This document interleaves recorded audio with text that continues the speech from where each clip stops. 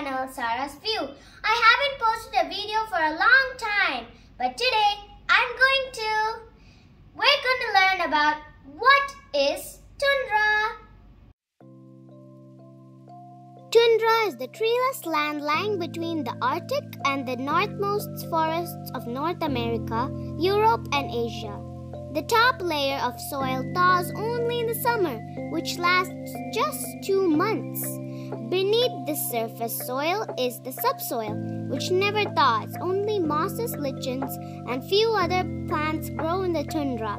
Polar bears, caribou, migratory birds, and lemmings are among the animals that live there. Migratory birds.